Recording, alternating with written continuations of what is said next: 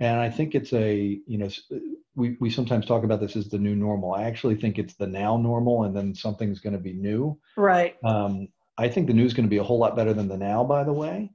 And if you think about this acceleration of adoption and this acceleration of digital engagement, I think every organization is going to be in a better position to exploit that than they've ever been before, because we've all been forced to figure out how to do it in a different way. So that's been Right. exciting.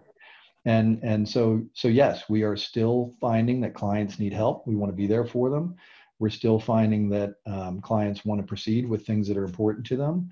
Obviously, clients are adjusting spend and making prioritization decisions. So we have seen some things where clients have said, we're going to put that on the back burner for now.